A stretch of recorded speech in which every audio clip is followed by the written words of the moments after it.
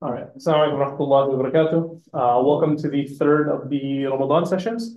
Jazakallah khairan for all of you for attending and making it through the rain, which is almost like a state of emergency in California. But alhamdulillah, quick reminder about the sessions. This Ramadan, we've made our theme Ramadan a month of triumph. So we've been highlighting certain iconic Muslim battles that have happened or have taken place throughout the month of Ramadan. And of course, there are many more than just these four. Both within the life of the Prophet ﷺ, as well as throughout Islamic history. But we chose these four particularly because they are relevant to the themes of the current genocide that we're witnessing in Gaza. So these events either happened in or near the month of Ramadan. Two of them happened during the Prophet's life, so the Battle of Badr and the liberation of Mecca, and we covered those in the previous weeks. And two of these happened in the blessed lands of Palestine. So we have the Battle of Ayn Jalut, which is covered this week, and the Battle of Qutuz, which will be covered next week. And in doing so, we wanted to, one, decenter Western perspectives that the only history that we as Muslims can draw on, or humanity as a whole can draw on, are those of the West. And we want to show that there are alternative ways that people have thought about themselves and alternative ways that people have mobilized. We also are committed Muslims who find meaning and authority in the lessons of the Prophet ﷺ, and people that are meaningfully committed to the Islamic history that we've witnessed, both the ups and the downs. So we have with us today Dr. Mohsin Ali. Dr. Mohsin is a UChicago grad, a graduate from Nadratul Ulama in Lucknow, and recently completed his PhD from UCLA. His doctoral dissertation was a global history of modern Muslim historical writing, and it focused on the approaches of Muslim scholars in colonial and post-colonial India who wrote on the subject in both Arabic and Urdu. Dr. Mohsin is the instructional design and outreach specialist for the humanities and social sciences departments of the Eugene and Maxine Rosenfeld Management Library and the Charles Young Research Library at UCLA. And some of his lectures can be found on Al-Arqam Institute if that's something that interests you. So make sure to check out our social medias, inshallah. And without further ado, we'll go ahead and get started. Bismillah, alhamdulillah, wa salatu wassalamu ala rasulullah wa ala alihi wa sahbihi wa man wala, amma ba'd. I'd like to thank Al-Arqam Institute for organizing this year's events, the Korean brothers for taking charge, and for allowing me to participate once again.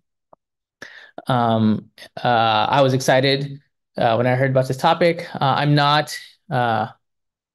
training isn't really in medieval Islamic history, but I was excited to sort of delve into the sources and learn about this topic as I was preparing to present. And I'd also like to thank my wife, who's at home right now with two crazy babies who she was trying to put to sleep. They were throwing stuff at her as I was leaving the house. So she's holding down the fort so I could be here for this presentation. I'm just going to sort of jump into this presentation. All right.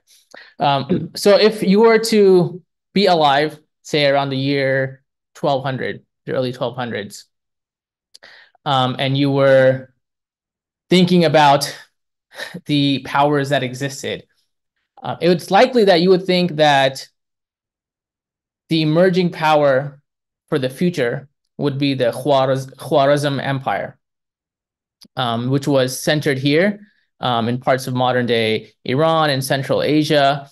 But really, it was an expanding power. It was the most powerful empire in Asia at the time, definitely the most powerful Muslim polity. And it was even threatening, it was ruled by Sunnis, but it was even threatening Baghdad. The Abbasid Khilafah was reduced to just Baghdad, and it was in an extremely weakened state. You had other Sunni authorities, you had Ayyubids ruling parts of Syria and Egypt. Inshallah, next week, the speaker will talk a little bit more about how they came to power, but basically they were divided. And people paid lip service to the Abbasid Khalifa, but really the position was quite powerless outside of Baghdad.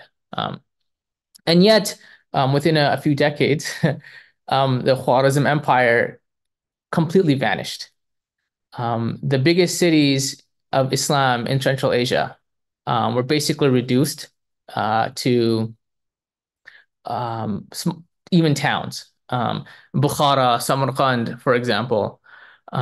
These were places that were once centers of Islamic learning. We hear a lot about ulama before the Mongol Empire, who are from these Central Asian lands. The study of hadith continued to be really, really productive in these lands until the Mongol Empire. And in a few decades, the most powerful empire was reduced. It completely vanished, actually. And the Mongols were set to conquer not just the Middle East, pushing into Egypt, but also were pushing into Europe as well. And so this was the largest continuous land empire in the history of the world. It was also one of the most deadliest episodes in terms of the amount of lives lost in the history of the world. But it had huge ramifications for centuries to come for the future. And so today, as I'll be talking about the Battle of Ayn Jalut, the battle that happened in Ramadan, 25th of Ramadan, in what is today Palestine, slightly north of Jerusalem, between a polity that had just emerged, the Mamluk Empire. 1260 is kind of basically when it started. In fact, the actual state wasn't established until a year later, but the Mamluk Empire didn't even exist until the 1260. But this group, and we'll talk a little bit about who was involved later on, provided the first, we might say, major defeat to the Mongol Empire in Battle of Ayn Jalut in Ramadan. Many of us are familiar with the battle somewhat. There's been a number of lectures online by Muslims. There was a recent podcast, I believe, by NPR or PBS, which was quite well produced. So it's not a mystery. So what I want to do today is, one, quickly rehash the basic timeline of events that led to the battle, and a little bit after that. And then I want to take some time to open it up by looking at some primary source documents that I've curated that, in hindsight, I spent too much time on. Perhaps I should have spent a lot less time on it. But I wanted to familiarize everybody with what are some of the sources that we have when we want to discuss and write about and think about the history of the Mongol Empire and the Muslims. How do we know what happened?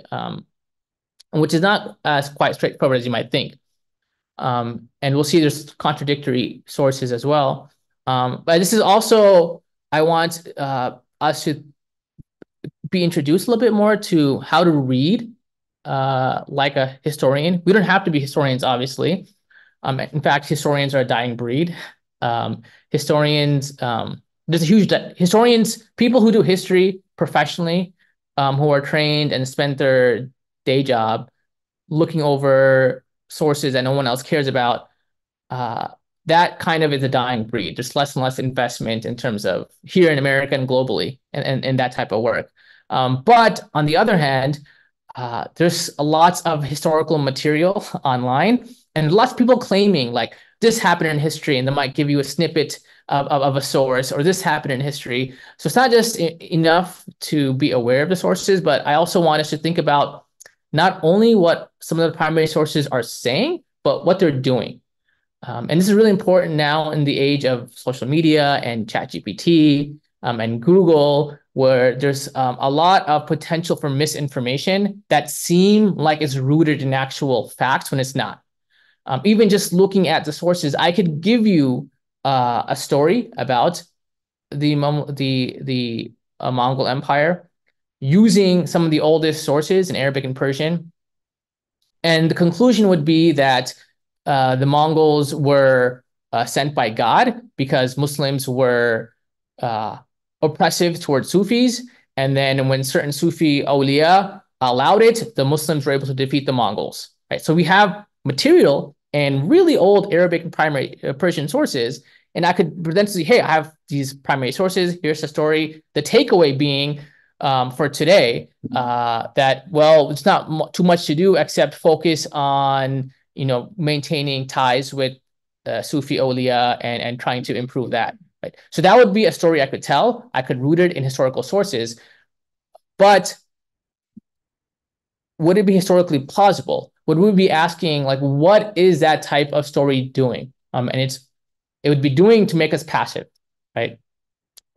Now, a good historian, an honest historian, is honest about their position. So my position is as a Muslim in Ramadan who's fasting, who believes in the power of worship to connect to Allah and to transform, who is living during a genocide that's happening in Gaza. That's on my mind. And so for me, my position is to present a history that will help us to understand what's going on in a way that won't make us passive, won't make us hopeful, but also make us, in a sense, active in trying to make change. That's not just let the rulers do what they will. We should focus on ourselves individually, right? So that's not the story I want to tell. And I think if we look at the variety of sources, my conclusions are not going to be far-fetched. So a quick timeline of events before we get to the sources. And I need my notes. All right, so 1219 to 1221, Genghis Khan. Most of the presentation I refer to him as Chinggis Khan, but I guess over here I forgot that. So Genghis Khan or Genghis Khan emerges as a leader in the inner Asian steppes, reunites different nomadic pastoralist tribes, forming a Mongol state. And he was mostly interested in East Asia, and really wasn't interested in conquering sort of the Western lands. So coming into West Asia, coming into Persia, coming into Central Asia. By the early by this time, by 1219, he had actually established himself in Mongolia and in East Asia, and he was interested in building trade relations with the Khwarezm Empire. So he had invested in a caravan and other Mongol leaders that was sent to Utrar, which was an important city in the Khwarezm Empire. And in 1218, the ruler of the Khwarezmian Empire, Sultan Muhammad, killed the caravan. He felt they were spies. And not him, actually. His governor in Utrar, who was his relative, killed the caravan.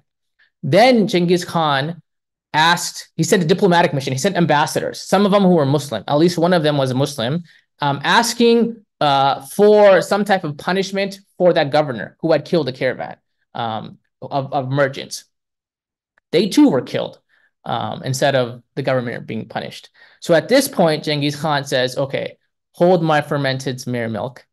I have to address this, right? So this is when he starts his bid to conquer the Khwarezm Empire, the most powerful empire at that time. This context is important because at this point in time, there's no indication that Genghis Khan had a sense of a divine mission to conquer the world. There's no sense that the Mongol leadership had a sense that they were chosen by a divine entity to conquer the world. Right? This doesn't exist yet in the Mongol ideology. But as a result of their sort of swift conquest of a lot of Islamic land, of the Khwarezm Empire, this starts to develop amongst the next generation of Mongol leaders that, hey, we have conquered so much land so quickly. We're destined by God to conquer the world. And this becomes a really powerful ideology for the Mongol leadership. It also becomes influential for Muslims who are working for the Mongols, but also who are facing the Mongols and thinking this is a punishment from God to us. And we're going to be looking at that.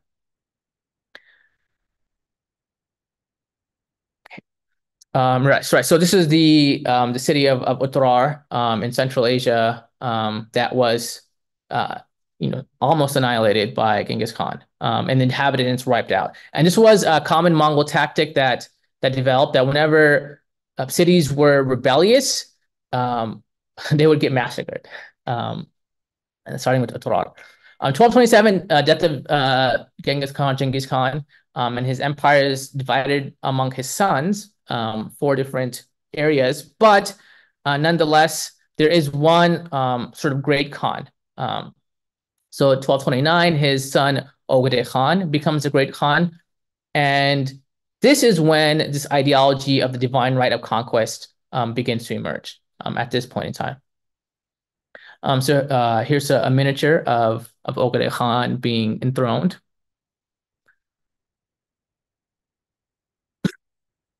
1251, Monkey Khan, Genghis Khan's one of his grandsons, becomes a great Khan. And this is when a more concerted effort to start moving westward towards Asia and then the Middle East and Europe starts to happen in a more organized way under when Monkey Khan is the great Khan.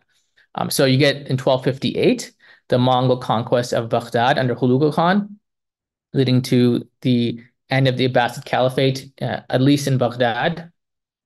And we're gonna be looking at. I want to spend a lot of time looking at some of the sources around this. It's interesting who gets blamed in the different sources, and so I wanted to look at some of these sources to see what's going on. So here you can see by 1260. The Mongol rule has extended going into beyond Turkey, parts of Europe, actually. And when we say the Mongol rule, they're not conquering every single city. We're going to see a lot of princes and rulers of Muslim kingdoms are allying or becoming subservient to the Mongol Empire instead of fighting them.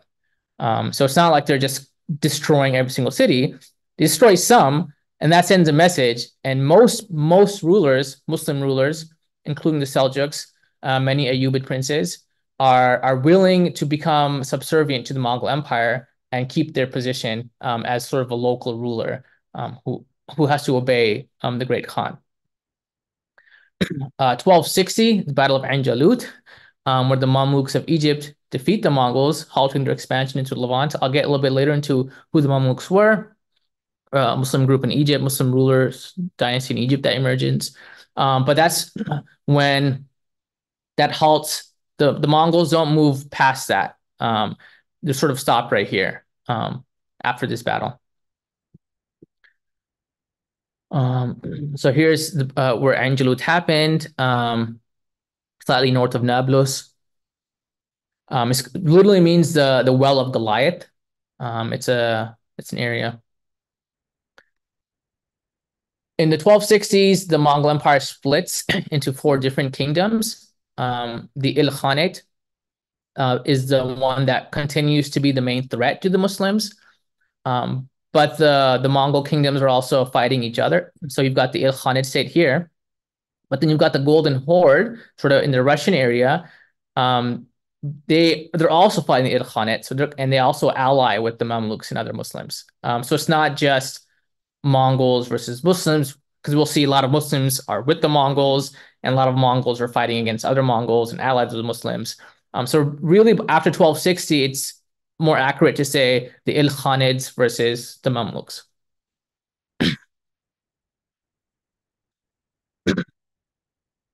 All right, so the Ilkhanid Empire. The other empires are what's called the Golden Horde, which is much of Russia, the Chagatai Khanate, and the Empire of the Great Khan, which is sort of the Yuan dynasty. Of these 4, eventually these 3, the rulers become Muslim. So that leads to a slow process of sort of Islamization, spread of Islam to a certain degree in these lands, especially in Central Asia and going into Russia.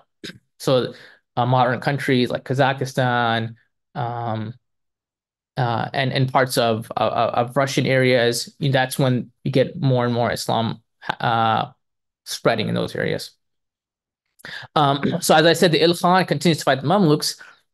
Between after the Battle of Ayn Jalut, there still are multiple more, at least 4 other battles that happened. And some of them are actually, in terms of the people involved, bigger than Ayn Jalut. But they don't result in any success for the Mongols. That's long term. The Mongols briefly take over Syria again around 1300. This is around the time when scholars like Ibn Taymiyyah are in Damascus and the Mongols have taken over, and that's sort of the context for a lot of his anti-Mongol fatwas. But there isn't any long-term conquest. Basically, the borders are set at the Euphrates, the Ilkhanate Empire. It doesn't really expand beyond that.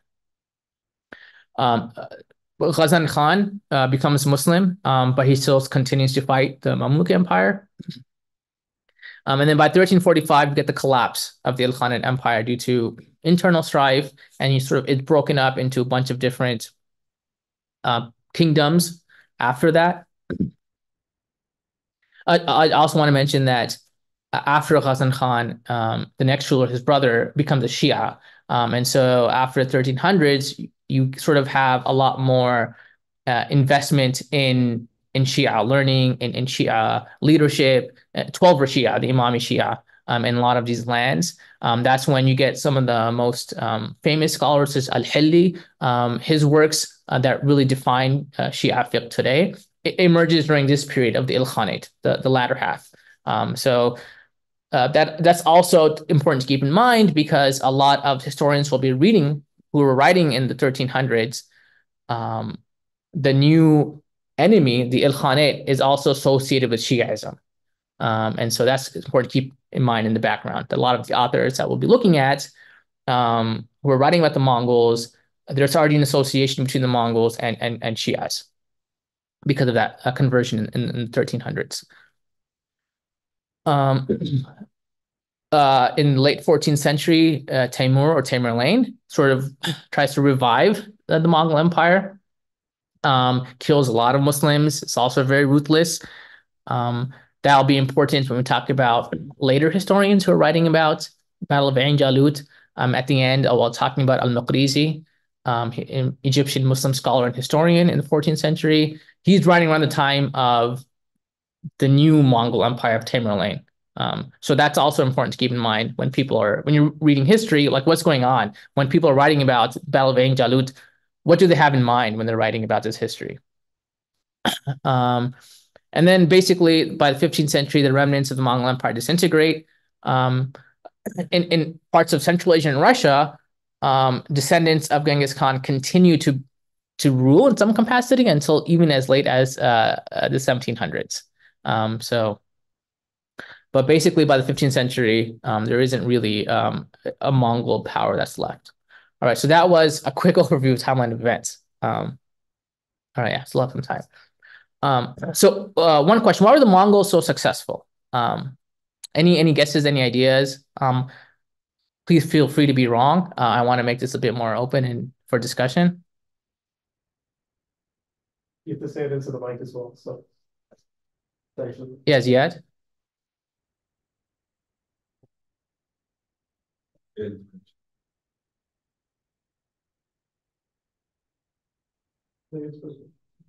Yeah, so from what I understand, there were two things. The Mongols were both very skilled archers and also very skilled horsemen. And those skills were their two, like their bread and butter. But anytime they conquered new people, they made use of newer tools and technologies and techniques into their conquest style invasions. Could you also repeat it into the mic? Yeah, sure. Yeah. So Ziad mentioned that one, they were skilled archers and horsemen, and also they used, whenever they conquered people, they utilized their knowledge and skilled craftsmen into their own army, and those were all important factors. So we have these paintings that show them to be really skilled archers mounted on horseback. This is not easy to do. I mean, if you ever gone to like these Muslim camps and they have archery there, just standing and shooting is not easy. Right? Standing and riding on a horse and shooting frontwards, backwards, sideways, that's not easy. But the average Mongolian, not just Mongolian, but Central Asian pastoralist nomads, they grew up doing that. And so there is there's like this baseline skill that's very useful in a military context that already existed sort of with like the average But the thing is, it's not just Mongolians.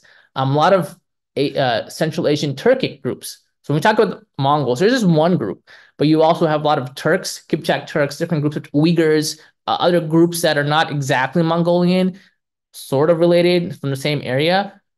They also had these skills. Other pastoral nomads also had these skills. A lot of the Turks who are brought into the Mamluk Empire, as we'll talk about, the Mamluks were initially slaves that were bought from the Central Asian lands and then freed to become military leaders. They had the skills as well. So it's important, but that's not definitive. The use of new technology and craftsmen is really important. They were very keen on making sure they were using Chinese gunpowder and we're going to look siege catapults. So that was important factor as well. Any other ideas, other reasons, Hutan? There are also a couple of them. Yeah. Go ahead, mention those first. Ahmed writes, they employed a similar tactic to the West, I assume, sheer brutality. And then Yunus writes, and other nations were divided politically as well. Yeah. So in terms of the brutality, that's become the common trope. But the things they were doing was not too different from like some of the stuff that the Khwarezmian Empire had done in terms of massacring an entire city of Muslims.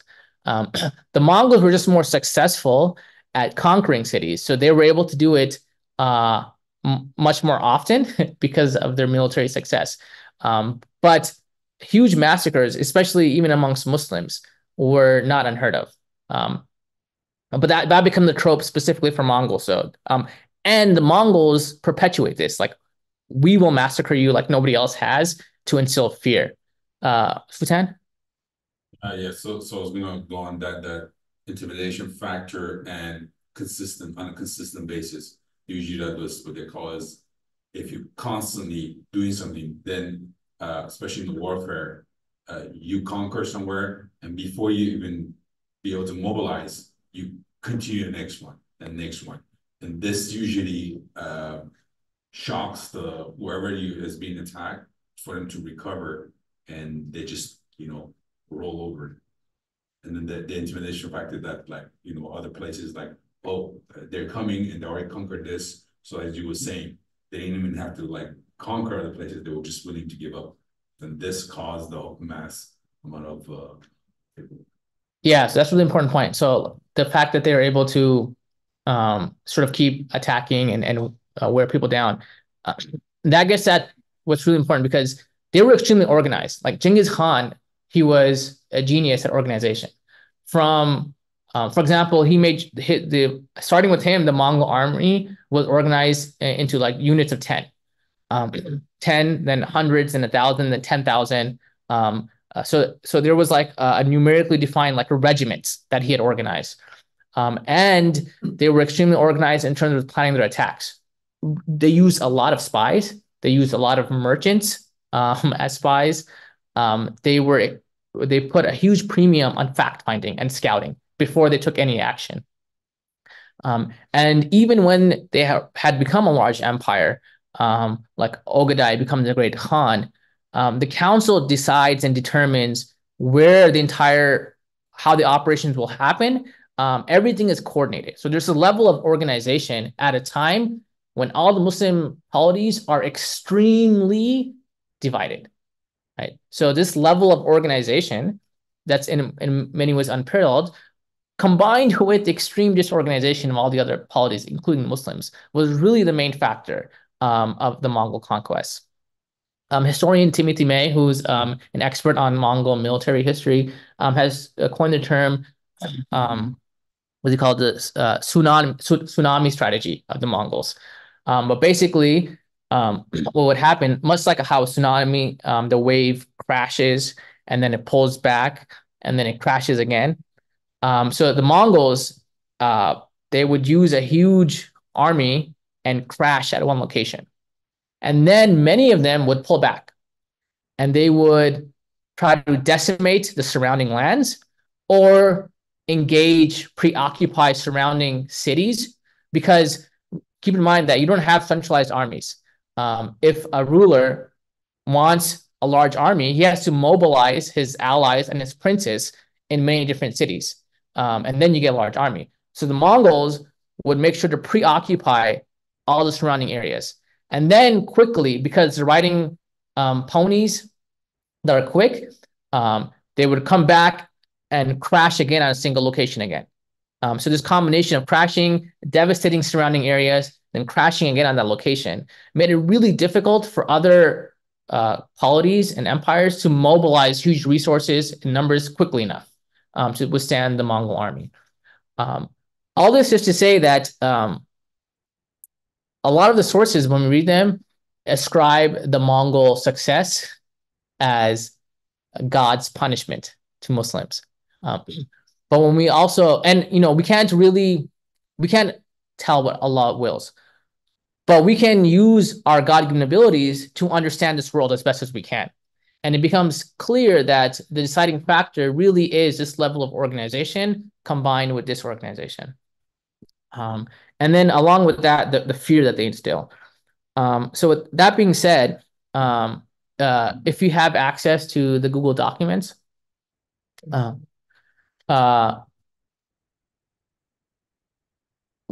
I think we'll go ahead and send them in the chats and then on YouTube. Yeah, and I'll be pulling it up here. But I wanted to first take up some of these questions. We won't be looking at documents for every single question. Probably just the first two. Was Genghis Khan or the Mongols a punishment from God? So that's the first question I want to take up. And I want to take up this question by looking at some of the earliest sources that we have on the Mongol history. I'm going to pull up the Google Doc.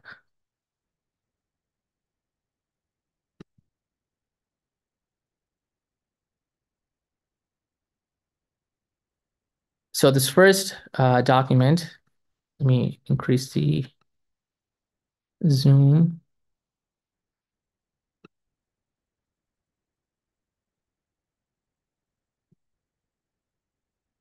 All right. I don't know why I have Tariq Islam here. Oh yeah, it came down. That's why. Sorry. Need to go back up. The first one is from this large history, multi-volume history called Al-Kamil fi Tarikh by the scholar Ibn al-Athir. So the first thing when we read a document, a historical source,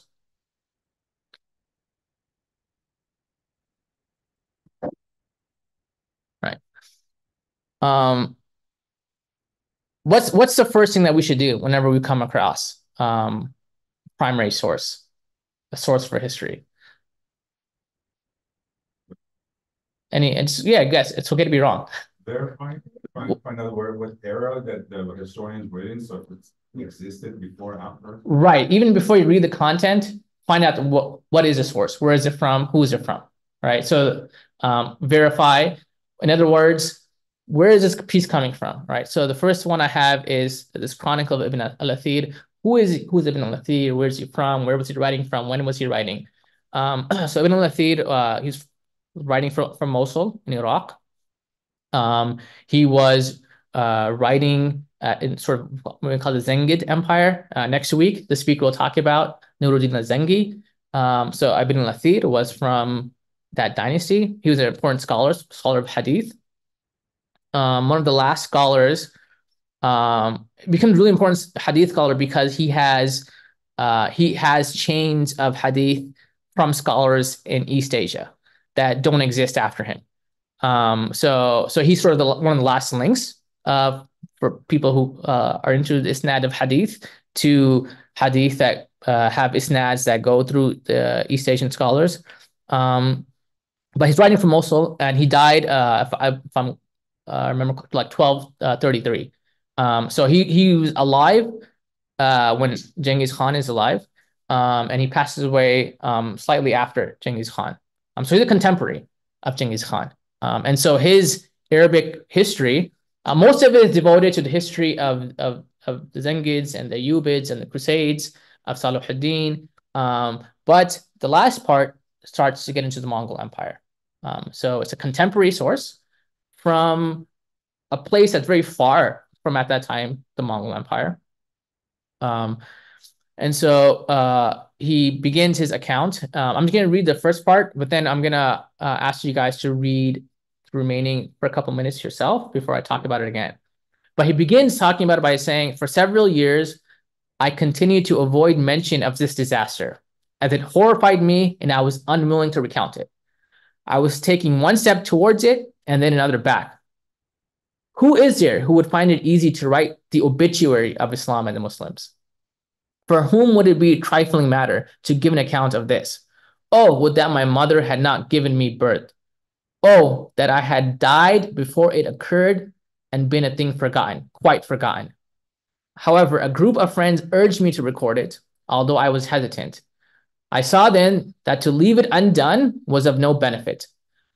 But we state that to do it involves recounting the most terrible disaster and the greatest misfortune, one the like of which the passage of days and nights cannot reproduce. And he's saying this after he's written the history of the Crusades, after he's written about how the Crusaders took over Jerusalem and they massacred Muslims in Jerusalem, right? So he's saying, after he's written that history, he's saying this about the Mongols.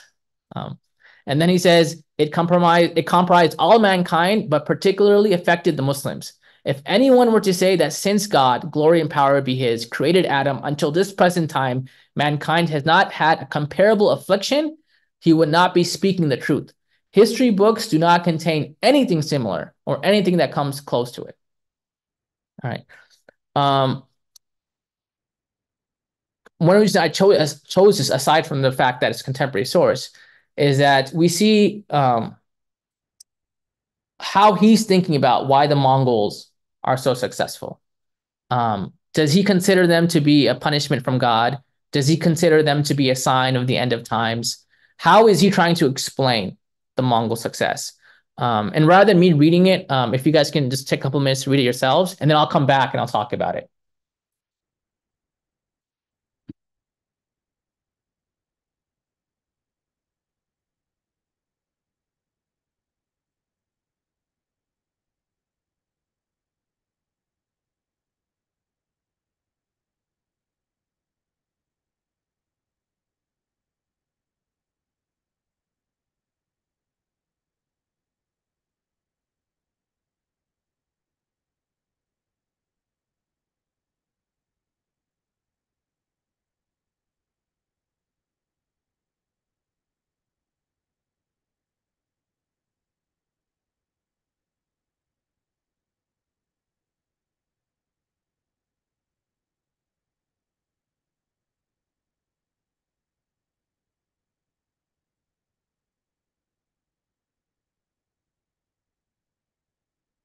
And you can stop here.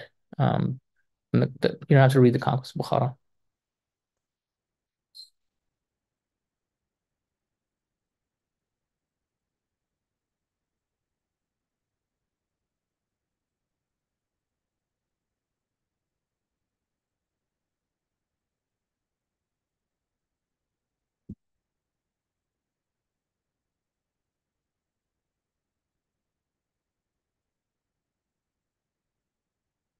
Okay. So how is he trying to rationalize and explain what's going on with the Mongol conquests?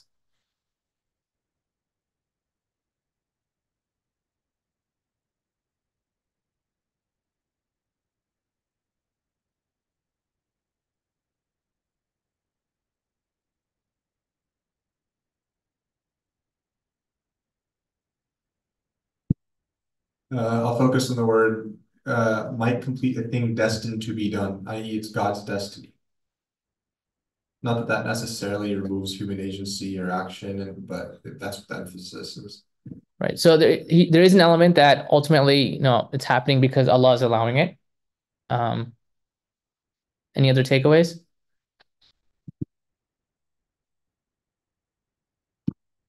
There also seems to be this element of blaming the lack of leadership within the Muslim lands.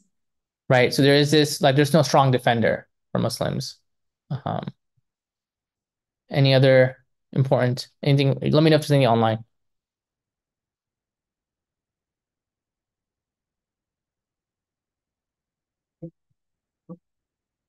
There's also this part that the Khwarazm Shah Muhammad had defeated a lot of the other Muslims who might be able to have power. And so there was sort of a power vacuum as well.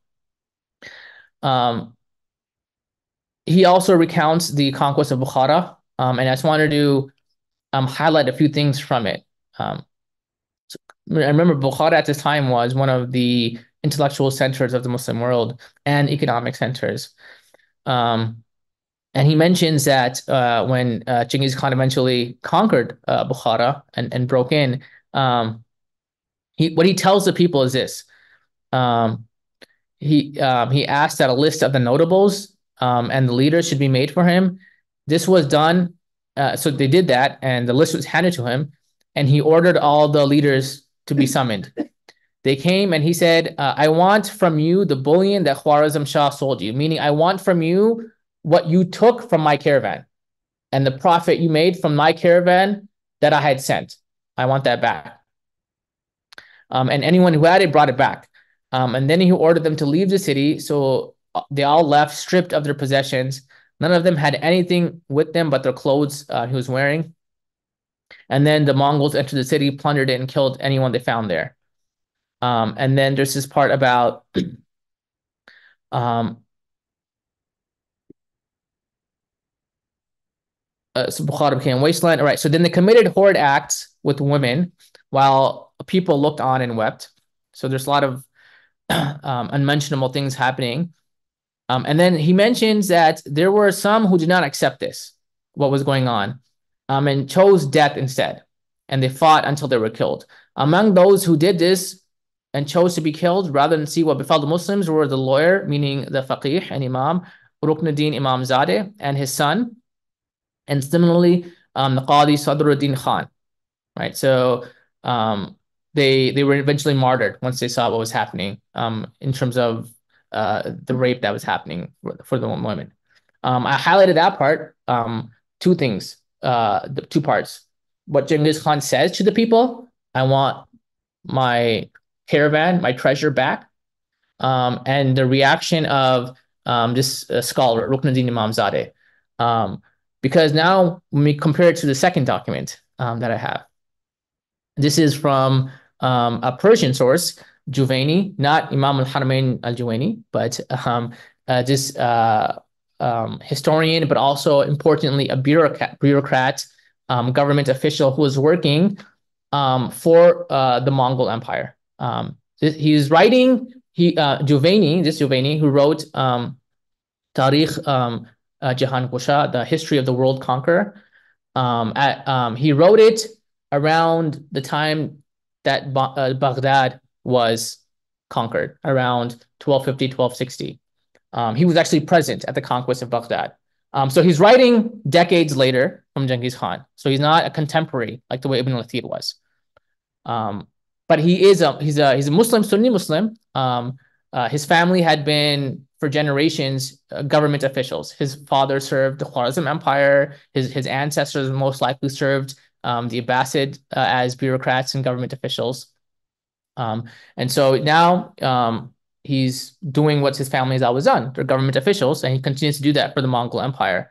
While Hulagu Khan is conquering Muslim cities, he writes his history of Genghis Khan and the Mongol Empire, trying to basically, he's a Sunni Muslim working for the Mongol Empire who's killed a lot of Muslims.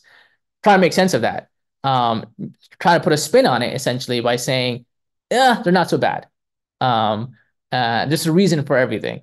And so if we look at how he writes about the conquest of Bukhara, so what he has to say about it. I'll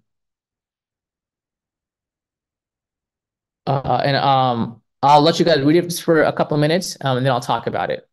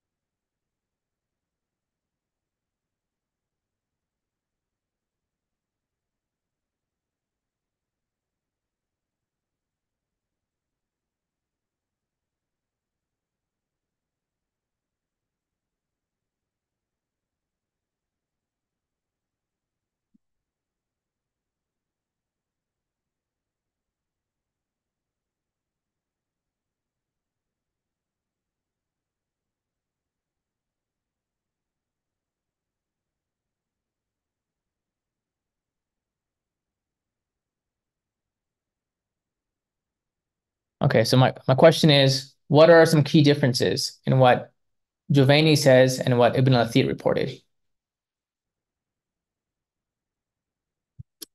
really makes him sound like a gracious conqueror. In what way? Like there's like no mention of like any atrocities committed. He also like gives him like this kind of like divine quality that he's like claiming that he's like the punishment from Allah because of like the Sultan and the people, went against the commands of Allah, and that like Genghis Khan is like somehow like an actual punishment. Right. So that's a really important point. In Giovanni's version, which becomes really influential for all later histories, Muslims, sometimes even repeated in the Arabic sources.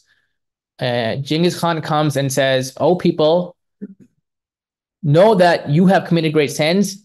And if you ask me what proof I have, say it's because I am the punishment of God."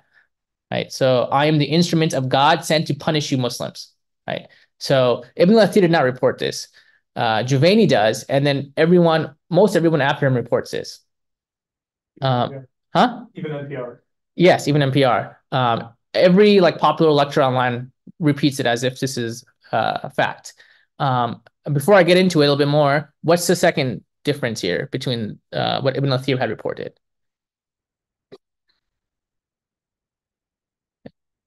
Now I'll give you a clue. It has to do with Imam Zadeh, Ruknuddin Imam Zadeh.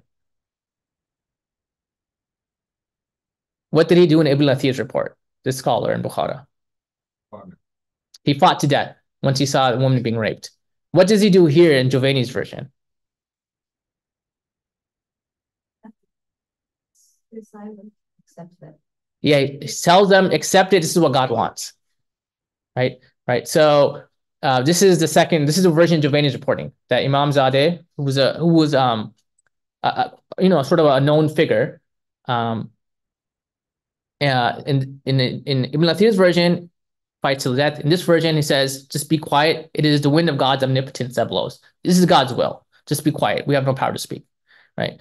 So we understand what's being said. What is it doing? What is this text doing?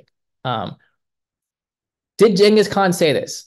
So there's reasons to trust it. One, Giovanni has access to sources that Ibn al-Athir didn't, because he's writing from the seat of the Mongol Empire. He has access to people who were the insiders. He has access to documents that Ibn al-Athir didn't. So he has that going for him. But what are some reasons to doubt it? He's a few decades later, but what else?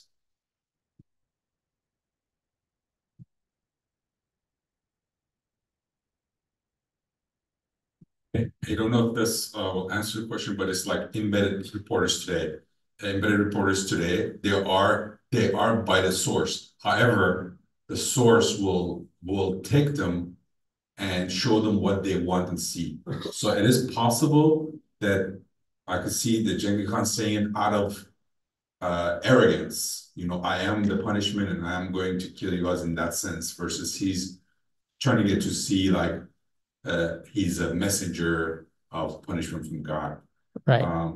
So from an outsider perspective, I would think that the independent resource where he goes collect this, he sees a different perspective, just like we see today. Yeah, no, I mean, that's important that it's convenient that Genghis Khan happens to say exactly what Mongols want people to believe now. And it's also skeptical because, as we mentioned before, just all the evidences indicate that Genghis Khan had no intention of conquering Muslim lands. If we include, as historians do, like some of the Chinese sources, there's not too much Mongol sources, some stuff in in Uyghur, but there's no evidence that there's this ideology of divine duty to conquest until a generation after Genghis Khan, right? So when we keep that in mind as well, it makes us skeptical that did he really say this? And also, he doesn't speak Persian. So the idea that he'd go to the Eidgah and give a sermon to people that don't speak his language and he doesn't speak. So there's reason to be, skeptical that he actually said this. But then we get into like what the text is doing. And what the text is doing is that it's creating this Mongol ideology for the Muslims. That as the Mongol Empire is expanding in Muslim territories, and they want more and more Muslims are a part of this empire, they need to figure out how they fit in. And the way that Muslims fit in, we're being told, is that, well, the people we're conquering, we're doing God's work. So by joining us, you're helping in God's work being done. Right. So this is what I mean by what is it doing? This is what it's doing here. Most likely what it's doing. Ogre is ethnically Tajik. So the word Tajik in this time period, it's not exactly an ethnicity. It refers more to people who are like Persian speaking and part of a Persian literati. And it's not exactly necessarily an ethnicity at this time. Yeah. Any questions before I proceed? Assalamu alaikum. Alaikum salam. Actually, this opens a big chapter. Just what Juwayni, so-called Juwayni, wrote versus Ibn al-Athir. I would accept, of course, Ibn al-Athir's statements over than Juwayni, who accepted for himself to work with the Mongols. That's one point. The other point is Ibn al-Athir put it clearly, the reasons. One reason he said that the lack of a strong leader. I would translate it to mean the lack of central leadership for Muslims. Keep in mind that when the Mongols came, the Crusaders already were still occupying parts of the Muslim land. There is overlap between the Crusaders and the Mongols. Mm-hmm. So at that period of time, the Mongols came, in the quote unquote in the wrong time, if I use this. But the state of Ummah at that time didn't reach to this situation all of a sudden. For the Crusaders, Muslims already were weak, and when the Crusaders came, some so-called Muslim regional rulers accepted for themselves to help the Crusaders, and I think maybe next week, insha'Allah, I mean, this is the time to elaborate on that. But the Abbasis got weak even before that. Mm-hmm. We know that the Abbasis went through many stages. And they accepted at some stage the self-autonomy emirates and in different provinces. And the root for that actually goes back to Abu Ja'far al-Mansur, I would say. Abu Ja'far al-Mansur, when he came and the Umayyads were almost massacred, one of them managed to reach to Al-Andalus, Abdurrahman al-Dakhil. And the concern for Abu Ja'far al-Mansur was, Alhamdulillah, الذي جعل بيني وبينه بحرا. Thanks God that there is an ocean between me and him. He compromised the unity of Muslims for the sake of his own power. I would say even that was the first reason that caused us to lose Al-Andalus. And all of this without follow. The Abbasis got divided, and of course, the Mongols or Hulagu found it good after actually Ibn al-Arqam approached him and managed even for a visit that he will visit Baghdad secretly and coordinate with some people in Baghdad. Now, claiming that this I am the punishment of God, it reminded me of something even some Muslims said after 1967 war in the Middle East. I was walking in the streets of Amman, Jordan, and there were people gathered around some person who used to talk to them and convincing them that Israel has to reach the river of Jordan. You can't object that. So they told him why. He said, because the Prophet told us that we will be fighting at the river, so they have to reach. So when I approached, I asked him my question, are you Khabarat? So he just left when asking that question. So they putting everything on the will of God, and of course we do believe everything in everything runs by the will of God. But the will of God does not mean that we should be fatalists and should think that everything is happening against us, that we have no agency and we have no power to change the situation. Barakallah feek. I would say this is more important than even talking about Ayn Jalut itself, although Ayn Jalut is, alhamdulillah, bright page in our history. Jazakallah khair for those comments. I'm going to get into Ibn al-Kamil right now, but it's really important to keep in mind that, and one of the reasons I wanted to focus on that first part with Ibn al-Athir and Ata'ullah Javaini is that today we do have people that want to say that let the rulers figure out what to do. It's not for us to talk about it. No. This is up to Allah. You know, He's punishing this community. He's punishing those Muslims for their misdeeds. And that really, if you want to bring about change, the issue is that we have to start with not talking about politics, not talking about advocacy, talking about inner issues, vices, diseases of the hearts, prayers, ibadat. And Ibn al-Athir provides, he's an excellent historian. His history is translated into English, by the way. But he provides this where he accepts that Allah has full power and everything happens by His decision. But he is looking at it from like, how can this be explained, kind of quote unquote rational way, in a way that makes sense without having to worry about figuring out what Allah is doing. We wouldn't have access to al-Ghaib, right? So it's not like a modern thing or a quote unquote Islamist thing to try to figure out the issues that are happening with Muslims and find rational explanations. We've got famous hadith scholars like Ibn al-Athir. And he's also a great historian because if you read about his parts about Salahuddin, he's actually quite critical. So he's not someone who's just a puppet for Muslim rulers. He doesn't even spare Salahuddin. So we have these scholars and historians in our tradition that are critical, that are thinking about the whole world. Ibn al-Athir is in Iraq, and he's thinking about what's going on all the way in China. And he's getting reports, and he's losing sleep. He's saying this is the obituary of Islam. No one's listening. It's kind of like, there's this impending doom coming, and Ibn al-Athir is trying to wake people up, and no one is listening for decades. Rahimahullah. Yeah, who's that? So I have a question specific about training. You mentioned his background being in, like, he's not like someone like unknown. He's very well known, his family and everything rooted. Now the fact that you said, like, the Mongols at that time may not necessarily all know Persian. So he technically has like a kind of like a middleman between the Mongols and the Muslims.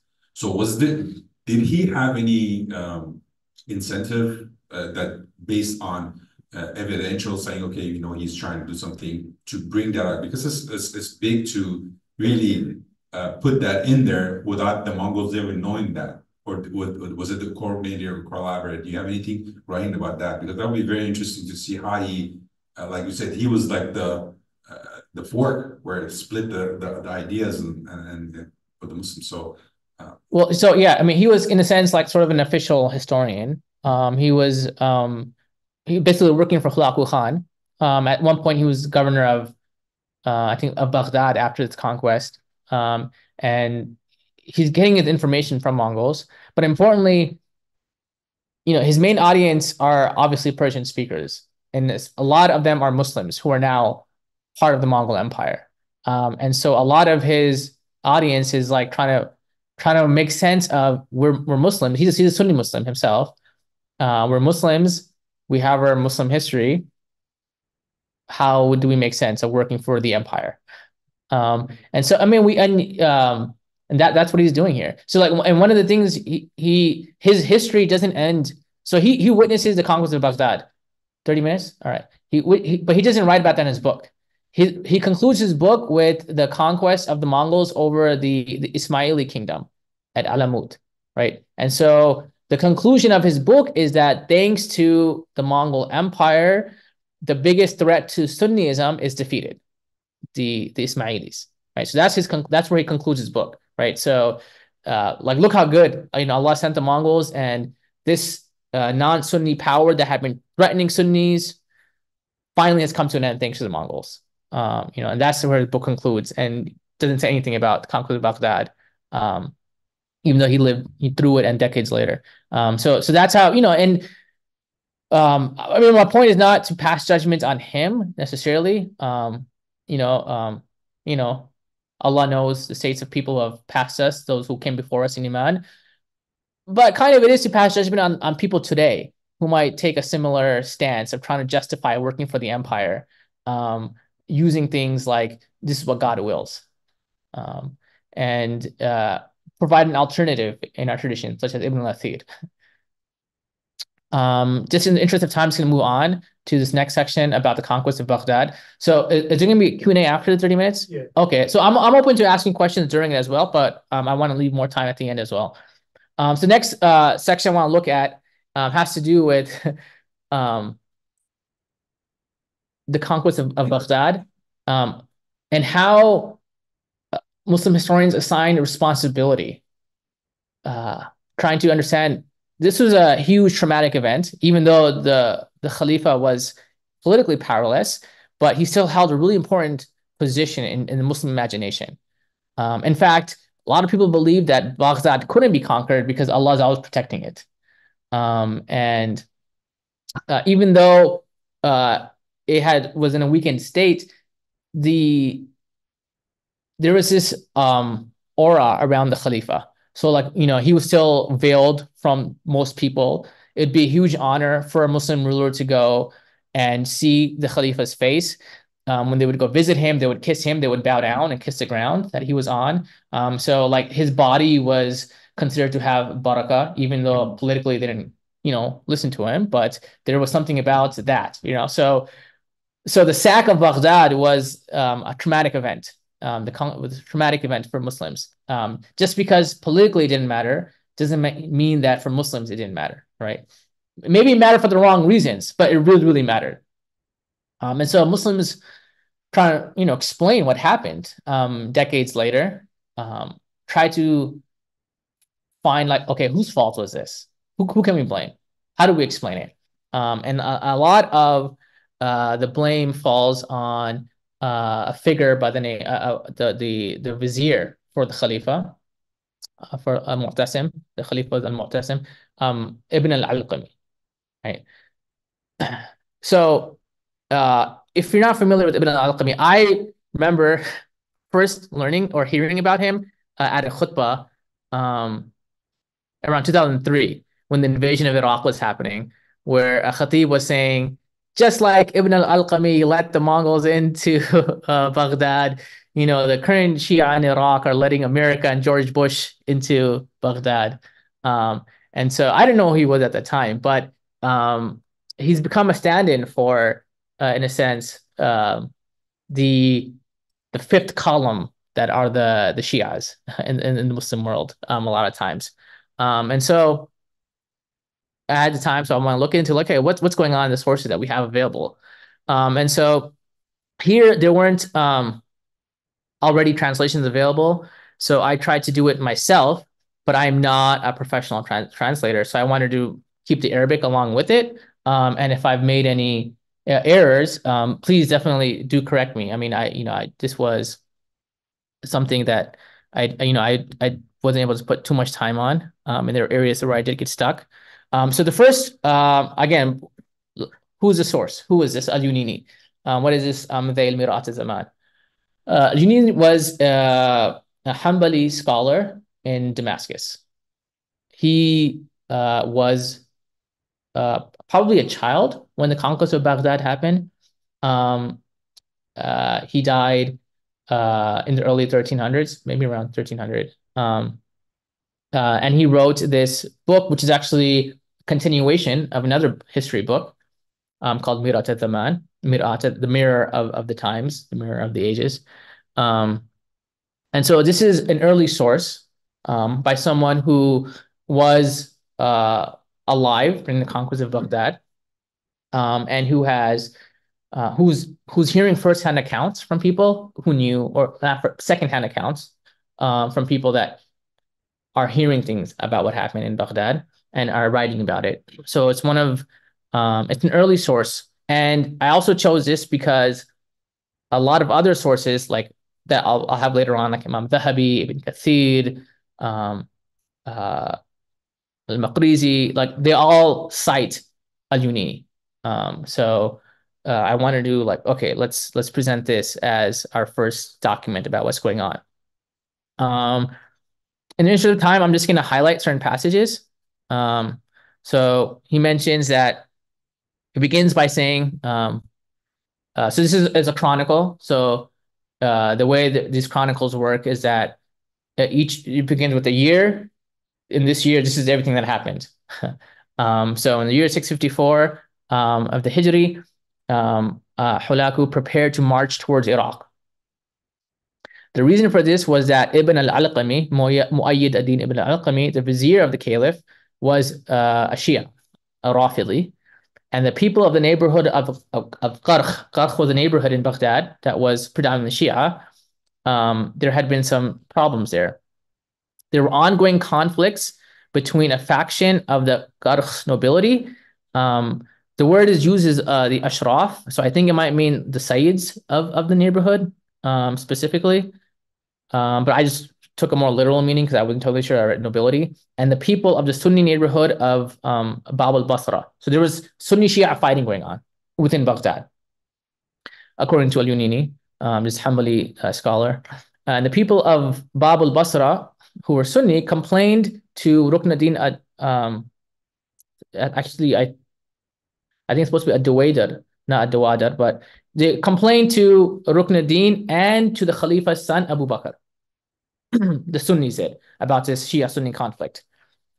And these two told the soldiers to plunder Qarq.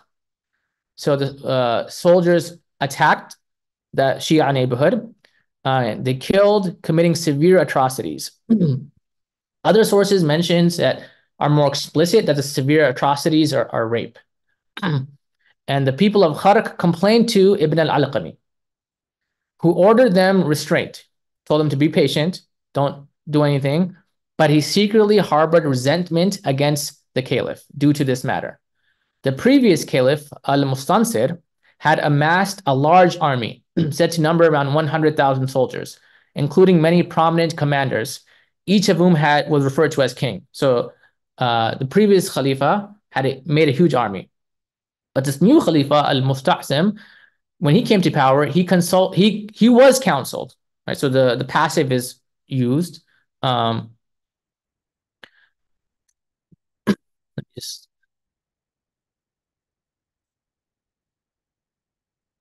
Ushira alayhi. Right, so he was counseled. It's not clarified explicitly who gave this counsel. But in al-Yunini's account, he doesn't say that. Right? So I just want so in this early account, it's not mentioned explicitly who gives this counsel. Later sources say that he did it. But I think it's important to note that al-Yunini doesn't mention that explicitly. But he was counseled to reduce his army, to make it smaller. Because it'd be enough to pay the Mongols tribute. We don't need to worry about fighting them because as long as we pay them, they're not going to come. So he reduced the number of soldiers. Then Ibn al-Alqami corresponded with the Mongols, hoping to gain control of the lands. He sent his slave and brother to them, offering them the governance, saying that he will be the governor of Iraq on their behalf. And the Mongols promised him that and began preparing to march towards Iraq. This is an important person. The Mongols also wrote to Badr ad-Din Lu'lu, right? I'm going to be talking about more, right? I'd never heard of him before. But the Mongols also wrote to Badr ad-Din Lu'lu, the ruler of Mosul. Badr ad-Din Lu'lu was the first one to, in the Middle East, from Muslim countries, who was a former slave to become the ruler of that kingdom. So he had been a slave of the Zengis and then became the ruler, kind of like what happens at the Mamluks in Egypt. So he sets a sort of a precedent. He was in Iraq, where Ibn al-Athir had been writing from. So he, over to the Zengis, he became the ruler of Mosul. The Mongols had contacted him and told him to provide them with the necessary war equipment. Talk a little bit more about that later as well, which he did. When Badr didn't realize what the Mongols intended, as if he didn't know what the Mongols were going to do with the war equipment beforehand. He secretly warned the Khalifa of the Mongol treachery and that he was preparing for war against him. The Vizier Ibn al-Arqam prevented anyone from telling the Caliph that the Mongols are attacking. When one person did warn the Caliph about the Mongols, the Caliph paid no heed and God did not want him to awaken. Right. So it's a little bit more information about the Mongols come. A great battle happens after the defeat. I'm going to move on a little bit in the interest of time. So when the Mongols have besieged Baghdad and Baghdad's army has been defeated, Ibn al-Alqami tells the Khalifa to negotiate with Hulaku, and he asked the Caliph if he could go, meaning if Ibn al-Alqami could go to meet with Hulaku, and the Khalifa lets him. So he goes out, he gained assurances from the Mongols for himself. So he makes a deal with the Mongols for himself, and then he returns to the Khalifa and tells him that Hulaku Khan wants his daughter to marry your son, Abu Bakr. No, the other way around. He wants the daughter of the Caliph to be married to the son of Hulaku. Yeah, okay, his daughter. Okay. But basically he wants a marriage between the families. And if you do this, he'll keep you as the Khalifa. Similar to what he's doing with the Seljuk Sultan. So by this time, the Seljuks have become vassals to the Mongol Empire. And he says it'll be basically like what it used to be when the Khalifas were vassals of the Seljuks beforehand. It's not going to be that different. And that he's not going to interfere with you as long as you obey him. If you agree to this, you're going to prevent the shedding of Muslim blood. And afterwards, you can do as you please. After the army leaves, you can do what you want, right? So the Khalifa goes, this is a good idea. I have no army. I can just don't escape. So they go out, and basically they get massacred. They get slaughtered. He goes out with his whole entourage and all the scholars, and they all get slaughtered. And they and then the conclusion, though, is that as for the minister, Ibn al-Alqami, he did not achieve what he wanted and died shortly after. May God show him what he did to the Muslims, right? So, and there's also a question about how the Khalifa was killed. Al-Yunini says we don't exactly know. So basically, so a few important points here. One, Al-Yunini says that someone had counseled the Khalifa. So there was Sunni Shia fighting going on in Baghdad. Someone had counseled the Khalifa to reduce his army. And then Ibn al-Alqami had take the initiative to contact the Mongols and invited them to come and conquer, right? And so that's how the conquest of Baghdad is explained. We've got this, the Shia traitor. Ibn al-Kathir basically follows a similar thing, mentions that it was Ibn al-Alqami who enticed them to take over the lands. And he did this by telling them about how weak the Muslim army was. And this, all right, so Ibn al-Kathir makes it more explicit.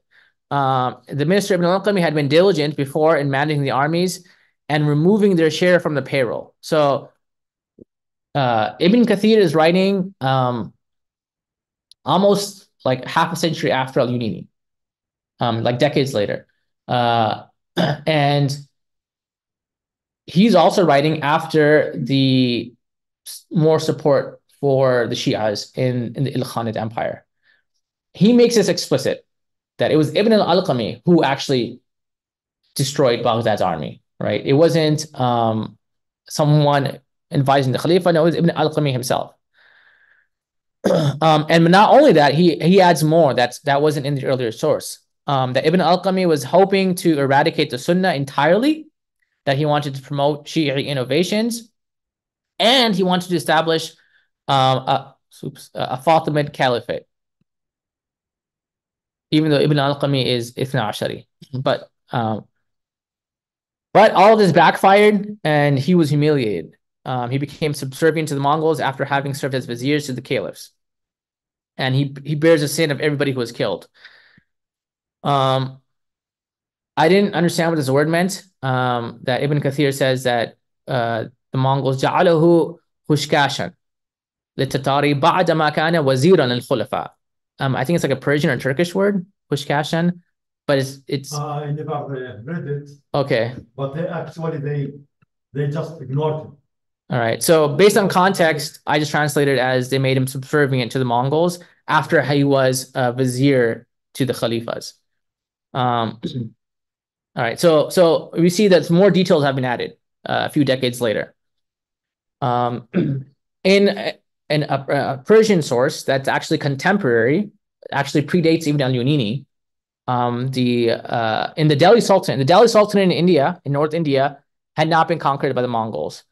There had been a few skirmishes, but the Mongols had not been interested in moving in that direction. So you've got this historian in the Delhi Sultanate, contemporary Sunni al-Juzjani. It was different from the Mongol Empire. They become also slave soldiers, become rulers, right? But so you have a contemporary source. He's writing in Persian, in his Persian history, Tabaqat al-Nasiri. And he also mentioned a few important points. Again, it's Ibn al-Qami's fault, right? So there's this, even from a source that's contemporary but removed, is also saying this. And that there's slight differences, that there's tension going on between some of the entourage and Ibn al-Qami. But he also mentions that a point that the others don't mention. When Hulaku sent out towards Iraq the Malik of Mosul, whom they were wont to style Badruddin Lu'lu, on whom be the almighty curse, right? So al-Juzjani says, al-Badruddin Lu'lu mal'un, like Ibn Kathir and al-Dhahabi and other historians, say that Ibn al-Qami is cursed. Al-Juzjani says, no, not just Ibn al-Qami, Badruddin Lu'lu al-mal'un as well, because he assisted the infidel army. And I'm going to talk a little bit more about who he was in a bit. But basically, and he also adds more about him. For some time, the infidel Mongols desired to detain the Lord of the Faithful, meaning for some time, the Mongols didn't want to kill the Khalifa. They wanted to just imprison him. And there were a lot of Muslims who had said, in part of the Mongol Empire at this time, who said, if Hulaku Khan should pour out the blood of the Khalifa on the ground, both he and the Mughal army will be swallowed up in an earthquake, and therefore it behooves him not to slay him. So a lot of Muslims were saying, if you kill him, there's going to be a calamity because there's barakah in him. You can't kill him. Badruddin Lu'lu, according to Juzjani, says, kill him. Nothing's going to happen. And then he was rolled up in a leather sack, and he was sort of kicked to death, right? So there's more mentioned in this source about this figure than Badruddin Lu'lu, the ruler of Mosul.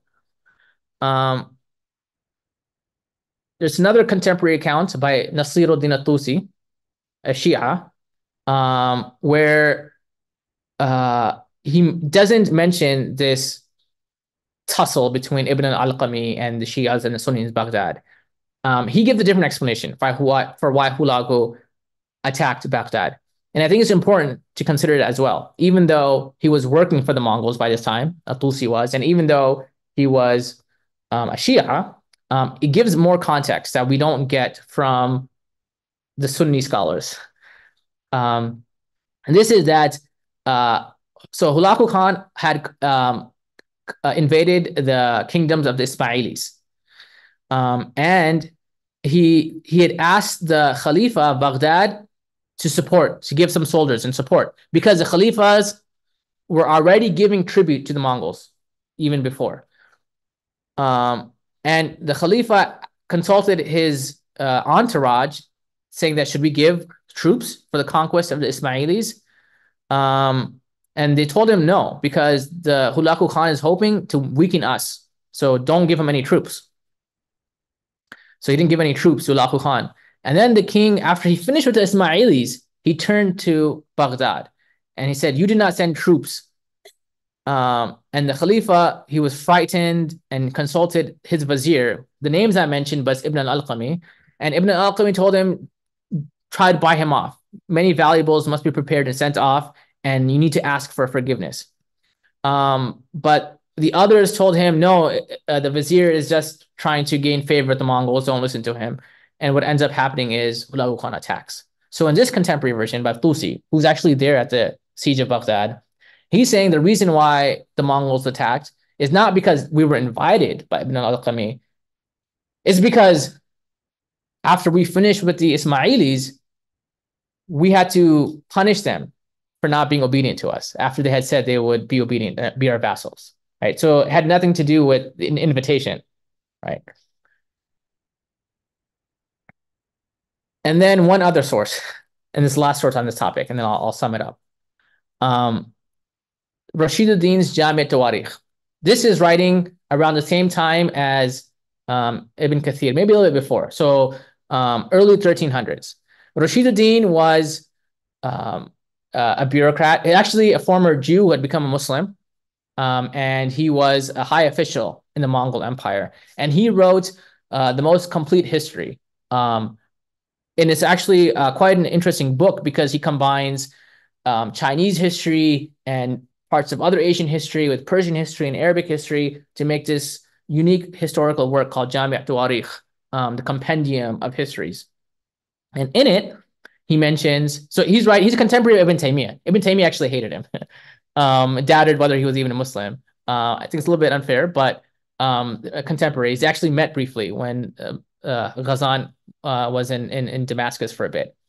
So in Rashiduddin's work, he begins by saying, toward the end of the summer of 1256, a huge flood came and so inundated the city of Baghdad that the lower part of the inhabited section disappeared underwater. For 50 days, the flood increased and then it began to subside. Half the outlying districts of Iraq were destroyed. This was known as the Mu'tasimid flood, and is still proverbial in the mouths of the people of Baghdad. During this activity, there was a lot of rioting, and then sort of the same thing as Atusi, that Hulagu Khan had asked for troops. Baghdad had not given troops, and as punishment, they came. The reason why I bring this up is because the issue of flooding is important. Baghdad was being mismanaged. So, Baghdad is between two rivers. You have a number of canals that control the flooding of the rivers to make sure that, one, it goes to agricultural areas, and two, it doesn't destroy the city. That had not been reconstructed for like centuries. And so Baghdad already was partially being destroyed. So in a sense, it was already a weakened city-state without any need to get rid of the army or anything. It was already this weakened state. And then on top of that, once they didn't send troops, Hulagu Khan had determined to attack it. Why do I bring up these different sources? Because in some sources, it seems like the reason the Mongols come is because they're invited by Ibn al-Alqami, right? And I think that's not really the full context, right? It's likely, the reason I say it's not the full context is because a lot of the details about the Shia vizier are happening in sort of later sources during a time of heightened conflict with the Shia il-Khanids. We don't see that many details in the earlier sources, such as in al-Yunini, first of all. Secondly, when we look at other sources, they indicate that Hulagu Khan was going to attack whether or not they were invited. The Mongols were going to attack whether or not they were invited. And so whether or not there was this Shia person who was collaborating is essentially immaterial. But the other thing is that it singles out the one Shia and it ignores all the Sunnis who were collaborating with the Mongols. So a big part of that, chief amongst them was Badruddin al-Lu'lu, right? So this is his biography from Imam Dhahabi's Tarikh al-Islam. But basically, he had been allied with the Mongols from beforehand. He's got, so it mentions, even Dhahabi mentions that, he provided war equipment. As we'll see, he helped the Mongols conquer other cities. But he gets this positive portrayal in Dhahabi's Tarikh al-Islam and in Ibn Kathir. Dhahabi calls him, he was a determined, brave, resourceful, firm, wise, with generosity, strength, and political acumen. Like, he was a brilliant political acumen. So he was able to balance the Mongols and the Khalifas and the Ayyubids. And so I find it strange that he gets a pass in the Arabic sources, but not in the Delhi Sultanate sources, who are removed. He's as guilty as everybody else in those sources. And the other thing is that the thing he is criticized for is celebrating Christian holidays. So there's some criticism for that, but not for helping in the massacre of Muslims. What kind of massacre am I talking about? Well, let's compare him with Al-Malik al-Kamil, the Ayyubid ruler of Mayyafariqin. And this is also from Tariq al-Islam. Let me go back to my slides just to show you where Mayyafariqin was. All right, so it's in, so this was Badruddin Lu'lu's kingdom right here around Mosul in Iraq. And this is where Mayyafariqin, the principality, was in modern day Turkey. Right, so you had an Ayyubid ruler, a prince there, one of the few people that refused to bow down to the Mongols. Right, his name was Al-Malik al-Kamil. I won't go through all of it. In Rashid ad-Din's source, the official Mongol history, he's even more amazing. Because even before the conquest of Baghdad, he was trying to make unity amongst the Ayyubids to go and help fight the Mongols in Baghdad. But no other Ayyubid prince would help him. And because of that, because he was already trying to fight the Mongols and help them in Baghdad, after they get done with Baghdad, they go to Turkey to fight Al-Malik al-Kamil in Turkey, in Mayyafariqin. And they besiege him for 2 years almost. The Dhahabi says 20 months. I'm just going to highlight a few passages because I think the original, his source captures a lot of emotion. They besieged him for about 20 months, and the fighting continued until most of the people in the city perished. Disease, famine, and inflation prevailed, and the situation worsened. So Dhahabi uses a source whose father was there with Al-Malik al-Kamil. And he says that the king Kamil used to go out to fight the Mongols, intimidating them. Then the Mongols built a city outside his city. Basically, they're besieging him. And the people of Mayyafariqin ran out of supplies. And they were starving. And people were dying in their homes. And their bodies were being eaten. And then the Mongols stopped fighting them and besieged them. Right? So now there's no more really soldiers. So now they're besieging them. And in the end, some slaves from the city went out to the Mongols and informed them of the situation. But the Mongols didn't believe them initially because they didn't feel like they were going to give up. And when they went in, only about 70 people were still alive out of the thousands that had been there. Al-Malik al-Kamil was still alive. And so he was arrested and they took him to Hulaku, who was headed to Aleppo. So when he goes there as a prisoner, Hulaku gives him wine to humiliate him. And Malik al-Kamil says, it's haram. So then Hulaku tells his wife to give him wine to belittle him even more. And then Al-Malik al-Kamil keeps his demeanor, and he says, and then after he refuses his wife, Hulaku cursed and spits on Malik al-Kamil. And before that, so Malik al-Kamil had gone to the Mongol capital in the Mongol Empire before that. And Malik al-Kamil said, I thought you guys believe whoever sees the great Khan's face can't die. So then at that point, Hulaku gets so angry, he kills him right there and then. Right? So you've got this besiegement where entire population refuses to give up. Malik al-Kamil refuses to give up. No one comes to his aid. They starve to death and they become cannibals. In Rashid ad-Din, he gives more details that I think is important because Rashid ad-Din is the enemy, right? So he's providing important information about who he was fighting. And he says that there were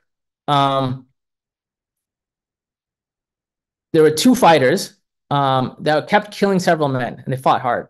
And after a time, they went into the city and they began to fight from the battlements.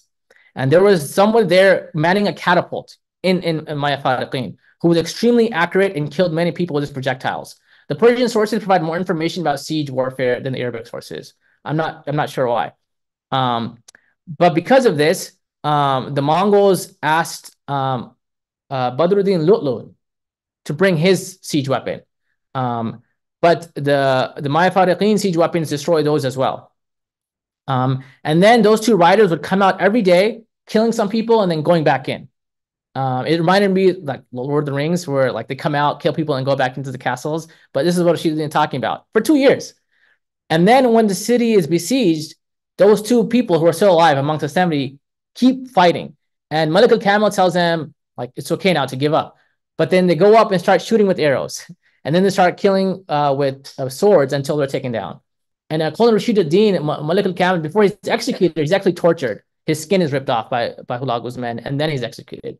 The point I bring up here, though, is because one, I don't understand why someone like Badruddin al-Lutlu gets a pass, and only the Shias are singled out in our Sunni Muslim sources. It's because there's references to war equipment that Badruddin provides, and the Persian sources make clear he's providing siege artillery, such as here and this is actually corroborated by a lot of Rashid ad-Din's book, Jami' Tawarikh. It's famous because all the little images we see a lot of times of Muslim history, like the ones I've been using, they're illustrated versions of his book. His book was extremely popular and people loved making images in his books. So a lot of those images are really helpful to understand what was going on. So for example,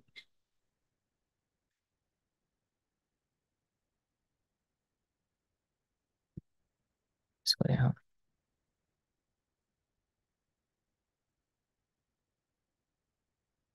All right, so this is from an image of Diwan Tarikh. I want you to focus on the one, so this is catapult here, right? You got this person who's the one who's loading it and using it.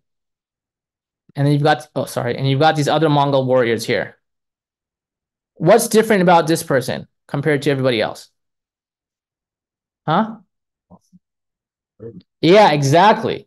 Exactly, right? It's very likely that most of the people who are in charge of the artillery and the siege weapon were Muslims, like Badruddin Lutlu, right? Based on the images we have and based on references in Persian sources, right? I'm bringing that up because it wasn't just one Shia that caused, the Mongol conquest. It was almost every single Muslim prince, with the exception of a few, like Malik al-Kamil, who fought till the end. I was going to mention a few other collaborators. You've got scholars who are collaborating. You've got the doctors. But I'll move on to the part about Ayn Jalut, because Malik al-Kamil set the stage. He was the first one to really put up a fight. And he lasted almost 2 years with no help. With a small army and no help, 2 years. The Mongols had to keep sending reinforcements, right? And it really showed, and his head was actually paraded in Damascus and hung up. But it showed people that they're not invincible, right? They're not just going to come and roll through. And that sacrifice mattered. I was going to mention some differences between Qutuz. Why? So at this point in time, 1260, you've got a former slave from Central Asian lands who the Mongols had conquered and sold to the Ayyubid prince in Egypt. This slave, former slave of the Mongols who had been sold to the Ayyubid prince of Egypt, overthrows the child that had been made the sultan. Once Hulagu Khan's, Syria is taken over, after Mayyafariqin, he's like, this is enough, and he takes charge. His name is Qutuz. I won't get into the differences in sources about why he decides to go on the offensive, but I find it interesting because it's not an obvious decision to leave Egypt, to cross the Sinai Desert, and choose to attack the Mongols. It would have been much harder for the Mongols to cross the desert and come to Egypt because there's no pasture lands in the Sinai. Remember, they rely on cavalry, on ponies. They need lots and lots of pasture land, right? So strategically, if he wanted to hold Egypt, he could have held it. It'd be very difficult for the Mongols to cross over with their cavalry. But he decides to go on the offensive. Um, and and it's not just him alone. It's not just former slaves that are now sort of his allies, the Turkic slaves who are now freed, but it's also we mentioned the sources mentioned that you have Persians, you've got Turks, you've got Bedouin Arabs, you've got Kurds, you've got a whole host of people that come together to support him. I also wanted to mention the role played by Izzuddin Abdus Salam. He was a senior scholar by this time in Cairo. And when the letter comes from Hulagu Khan, there's this letter where he says, basically, I'm coming. I am the grandson of Genghis Khan. You're a slave. I've destroyed everyone else. You've got nowhere to run to submit to me. Right? So this letter comes from Hulagu Khan. And this is important because the letter makes it clear that who Hulagu is, this grandson of this world conqueror, and who Qutuz is, basically a nobody, a former slave. And he tells them, like, people like the Khalifa, like the Ayyubid princes, the children of Salahuddin, they couldn't stand up to me. Who do you think you are? You were our former slave. So Qutuz takes counsel from his commanders and also from ulama. And Izzuddin Abdus Salam says it is jihad is wajib on the world once they've conquered Syria. Right? So he's one of the few voices of the ulama that's very prominent. He actually has a history of speaking up. He was kicked out of Damascus as the Khatib because he refused to call the ruler al-Adil in the Jummah khutbah. He said, you're not Adil. I'm not going to use that title. And he gives a fatwa saying you can't make shifa'ah by lying. And so he's kicked out of the Damascus mosque, right? So he's got a history, this amazing scholar, rahimahullah. So it's wajib on the world to do jihad once they've conquered. But it's not like an open check. You can do whatever you want. Izzuddin says, the Mamluks, you can't tax the people until you have sold all your luxuries and all your possessions. And all you have left are your weapons. And only then you can come and ask the people to contribute through taxes. Right. So on the one hand, he's saying it's wajib, you gotta go out and fight them. But on the other hand, he's saying that doesn't mean you can do whatever you want. Right? You still have to do justice. Another point I want to mention, and so I was going to mention why Maqrizi's version, I won't go into it, but basically, another thing Qutuz does is that he reconciles with enemies, Muslim enemies. Baybars, Sultan Baybars becomes the next Mamluk ruler. They had been enemies. He was also an excellent fighter and influential with lots of people following him. So Qutuz takes the step that's unusual of allying with one's Muslim enemy. No one was willing to do that. He does that. And one reason I like Maqrizi's version is that he's writing obviously a long time later, but a lot of the sources, the early sources, they were written when the next Sultan Baybars, was ruling. Because Qutuz didn't really rule for long. He was assassinated by Sultan Baybars right after the battle. And all these sources kind of make Baybars the hero and make it seem like Sultan Baybars and all the other Mamluks were pro-jihad from the very beginning. And Maqrizi is writing a little bit later, but he's using earlier sources that some of them we don't have anymore. But he's saying they were cowards. A lot of these Mamluks were cowards. Qutuz had to force them to go out to fight. Qutuz kills Hulagu's messengers. So now it's either Hulagu comes and massacres us, or we go out and fight him. There's no option of waiting anymore. Qutuz also he marches them out. They move north of Egypt. Some of them are still reluctant to go. And Qutuz tells them, look, I'm going by myself. You want to come, you come. You want to go home, you go home. Right? And during the actual battle, a lot of the earliest sources don't mention this, but the Muslims start losing. Initially, the Mongols are taken by surprise in Ayn Jalut. They regroup and they attack again. And Maqrizi mentions that the Muslims were greatly shaken. Right? So he's removed far enough where he's okay. He's got that distance where he doesn't need to glorify all the people that were there. Like a lot of the earlier sources, they're more like really glorifying Baybars and the Mamluks. And Qutuz, Maqrizi, he's actually very critical of the Mamluks.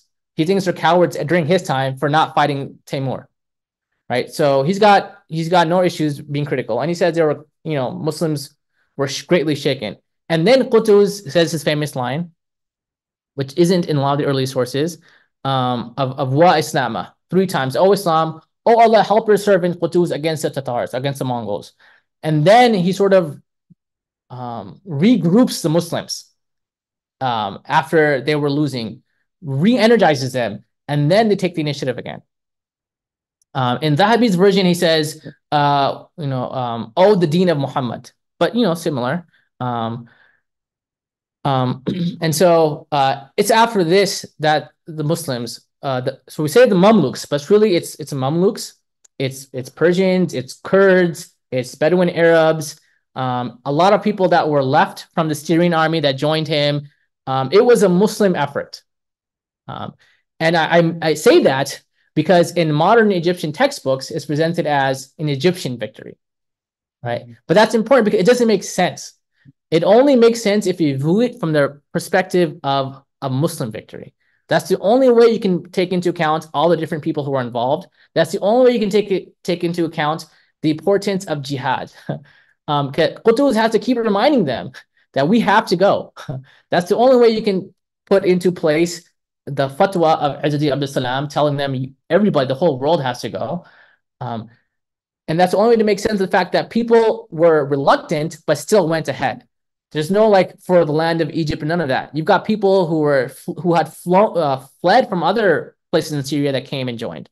And so it was a Muslim effort. Just as a conclusion, some academics argue that it wasn't a decisive battle, a consequential battle, because Muslims had about maybe 15, 20,000 people. The Mongols, maybe 10 to 12. So it wasn't large numbers of 50, 80, 100, some other battles. But I think that's very short-sighted. One, because after this battle, more Muslims left being vassals of the Mongol Empire, right? So that's really important, right? Some people that had betrayed Muslims sort of sided back with the Mamluks. And the other reason is because, and we see this in a lot of Ibn Taymiyyah's fatwas, people were still okay with okay, if the Mongols come, we're okay with it, as long as we get to live our life. And Ibn Taymiyyah keeps saying, look, you guys are the Mamluks of Ayn Jalut. The whole reason you're allowed to be in power is because you defend Islam, right? So this becomes really important way for people to keep telling the Mamluks that you're in service of Islam, and also to criticize them when they're not. You're not living up to Qutuz, right? So it becomes really important for that reason. And one last part I'll mention is that after the Mamluk Empire, it's from the Mamluk time, they take on this title of Khadim al-Haramain. And it's a new title, but they take it kind of seriously in that they invest a lot in building places in the Hijaz, in Mecca and Medina. A lot of madrasas. So this idea of having a school that has all 4 madhabs taught, like Al-Azhar today, from the Mamluk times. You've got a lot of these schools that open up, these sort of universities open up in Mecca and Medina. The historian Richard Bullitt makes this point that it's after the Mamluk times, you see lots of people with the title of al-Hajj. Hajj becomes really important moment in Muslim lives after this time. You see lots of people with the title of al-Hajj. My grandfather, everybody calls him Haji Sahib because he's done Hajj, right? That title, that just oh, you've done Hajj, that means a lot. We see that after the Mamluk times because they've invested so much in these areas, and that helps to unify a global Muslim community. Hajj becomes a place where you've got scholars that come from East Asia to Morocco, and they mix, and their local interpretations mix, and then it filters out to other parts of the Muslim world. So really, the Mamluk victory, from a global Muslim history perspective, was really important because it allowed all that to happen. And I'll end it there with that conclusion. Apologies for going a little bit over, but I'll open up to any questions or comments.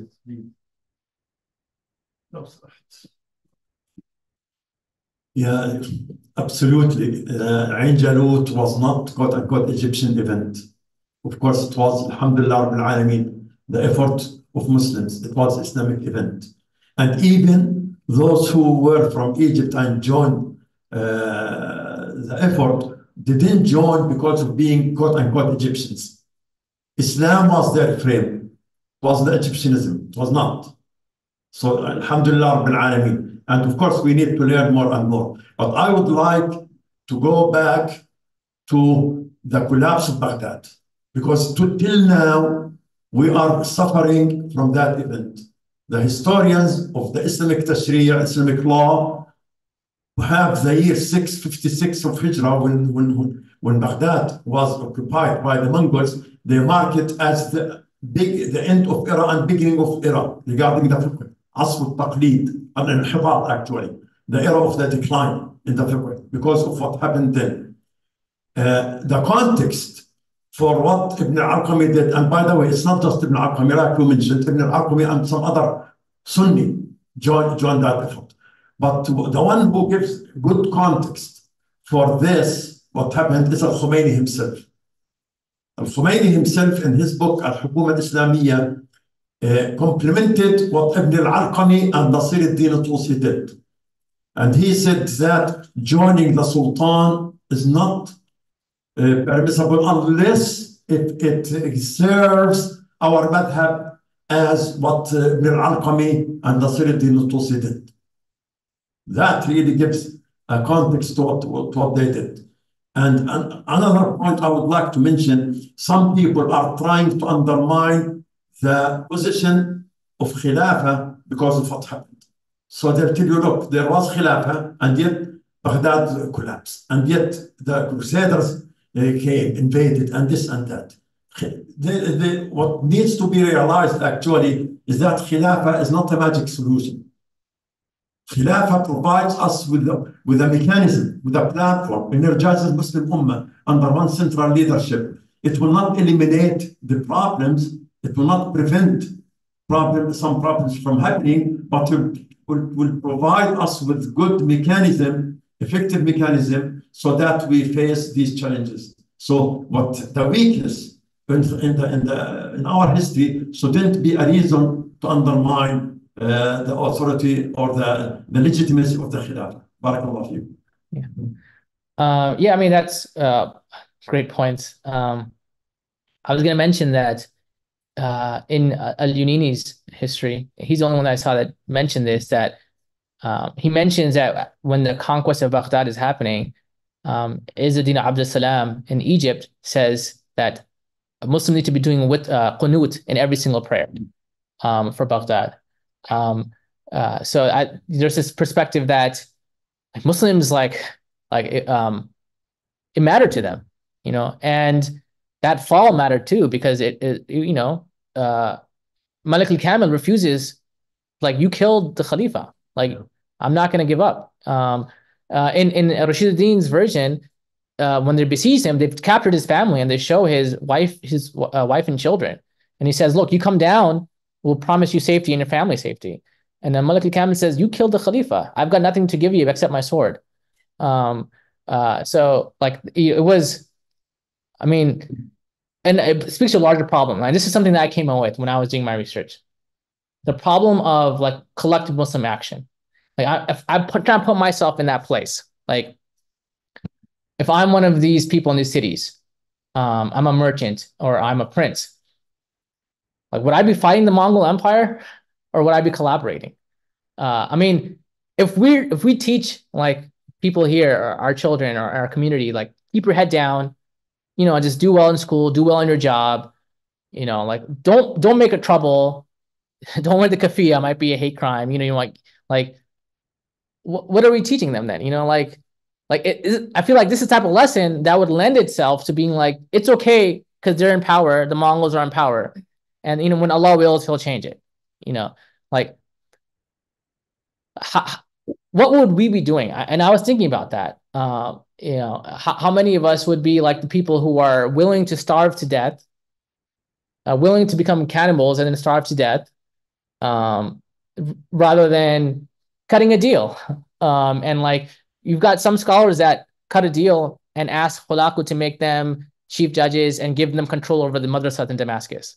And Imam Dhabi mentions this. Like before Hulaku came, they crossed the Euphrates and said, hey, I'll help you make me and my family the people in charge of these madrasas in Damascus. And hey, I'm doing good. I'm teaching fiqh. I'm teaching the Book of Allah. I'm keeping the peace. Isn't this better than all of us being killed for no reason? But like, if we didn't have some people that were thinking like that, like Al-Malik al-Kamil, like Qutuz, then where would Islam be? So I mean, that's what I was left with, like this problem of collective action. And I think history is important because, like, Ibn al-Athir is looking at it historically, and he sees what's happening in East Asia is connected to him in Iraq, right? History connects us. These are not just stories, and that's one of the things I want to take away from this is that a lot of time we're just fed stories that are histories, but when we delve into it, like we get connected to these people and we get connected to what's happening, and it helps us to position ourselves in time. Like I am connected to Ayn Jalut. I am connected to the fall of Baghdad, right? And so that really psychologically shapes our identity making. And that's why I think like history is so important to learn in that way. Not feel good stories, although sometimes they make us feel good, but also tragedies that make us feel bad for what was going on and like make us think like, what could I do now? I don't want to be a collaborator. Assalamu alaikum for all your hard work. In your research, were you able to come across anything what was going on internally with the Mongols back home? You guys read a while back that one of the leaders had died or something. Did you come across anything like that? Yeah, so that's important context is that when Hulagu Khan comes to Syria, and Syria gives up easily after the conquest of Baghdad, people just, nobody fights. People consent and submit. The only Ayyubid prince that doesn't is the one that Al-Malik al-Kamil. And so then after he comes, his brother, who was the great Khan, Monke Khan, passes away, and his other brother, Kublai Khan, wants to take control.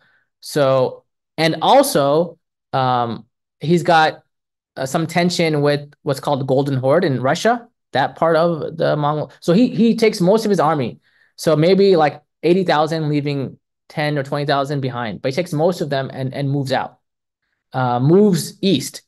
And that's where he really sets up a separate empire called the Ilkhan, right? So that's important.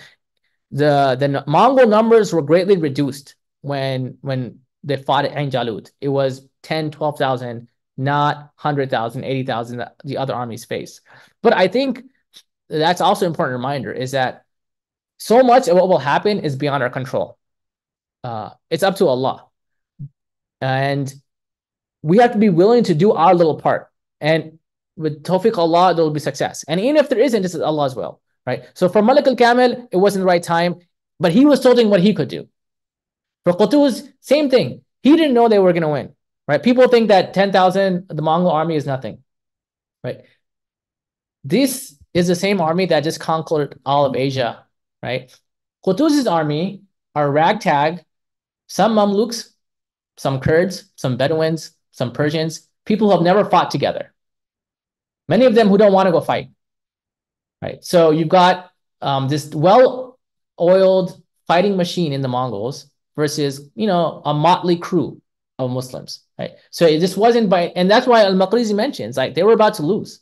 The Mongols regrouped and attacked again, and the Muslims were shattered, he says, until Qutuz. The point being that a lot of it is beyond human control, but that doesn't mean we're not responsible. Like, and if we do what we have to do, eventually Allah will provide an opening, right? So we might find ourselves in the situation of Malik al-Kamil. That's Allah's, and we might find ourselves in the position of Qutuz, and that's up to Allah, right? But we still have to do what we can do as humans. He Khan becomes, a Muslim.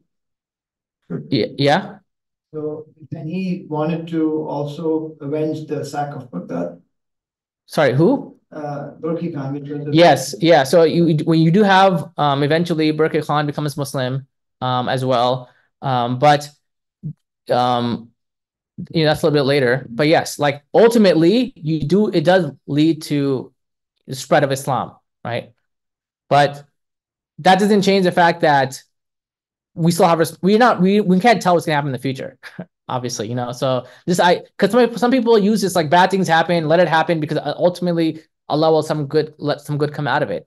But again, it's our responsibility. Like what taklif, what obligation has Allah put on us?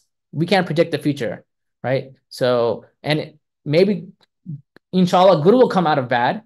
That doesn't remove our duty to fight the bad.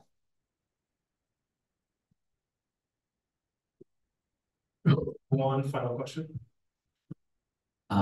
Something that Uthman Umar you mentioned a couple of weeks ago is post 9/11, the kids who are growing up, right? A lot of them getting educated in the Islamic universities in Medina, this and that. They're becoming, I guess, apolitical. They know the political side of Islam, you know. So, I mean, as an ummah, how do we tackle that issue? Yeah, I mean, that's a good question.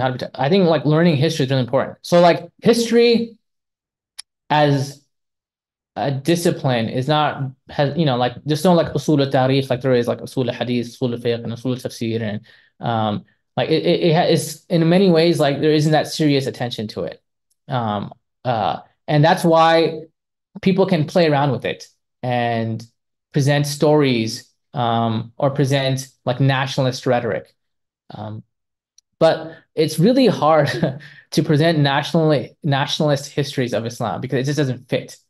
Like you've got Muslims from all across the world that are aware that we're all Muslims from all across the world. And I think like history is really like seriously like looking at history shows one like how political many people were for the good, and it also shows how messed up things get when a lot of Muslims don't care about politics, because then the rulers, like if we think like rulers know what they're doing, they don't. Like all throughout history, they don't. Like they're terrible unless they're pushed and forced into the right ways, unless they're nudged. And so I think history makes that clear. Take one actually final question. Jazakallah khair. Yeah. So going back to your origin when you started looking at history, so in today when people read history, they look at it like this: facts, events, and that's it. I just read it.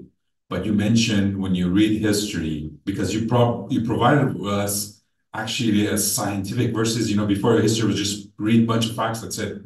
As some sort of critical looking at who's their source and comparing the source and come up to some sort of understanding of what actually happened. So can you comment on that of going forward, picking up a history book or any recommendation you have for people who want to read or study history, how should they approach it? Yeah, that's a really good question.